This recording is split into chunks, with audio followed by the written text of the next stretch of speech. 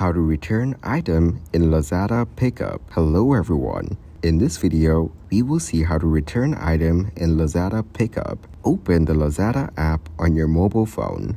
Go to the account option at the bottom of the screen and tap on it. Tap on the view all orders in the given My Order area. Here, you'll be able to see all your orders. Tap on the settings option and it will provide you with different options. You have to tap on the help option.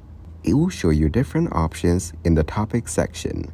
You have to tap on cancellations, returns, and refunds. In the reverse section, you have to tap on how to request for reverse pickup. It will show you the steps to request a reverse pickup. First, you have to request a return. Then, you have to select a return reason. Select the return delivery method, pickup. You will receive a push notification when a return request is initiated and submit it like the image below. There will be a notification in your app to notify you for the pickup service.